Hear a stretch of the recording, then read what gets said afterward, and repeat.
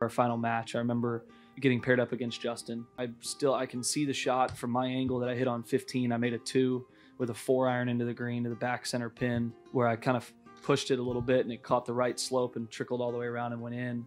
Jordan hits this 4-iron utilizing the hill, and the ball goes up the hill and then like a slow death, almost like the scene from Saving Private Ryan when the guy's going to stab the other guy in the heart. And he's looking into his eyes and he says, "Hey, just calm down." But he's going to put the knife in his heart. And that ball just slowly trickled toward the hole and boom, goes right in.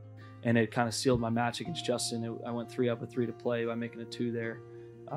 He wasn't very happy about that, but it was, I remember that. So every time we play practice round here, Michael takes a video of me on number 15, and we're both like, "Hey, Michael, do you know what hole this is?" And so we send it over to Justin.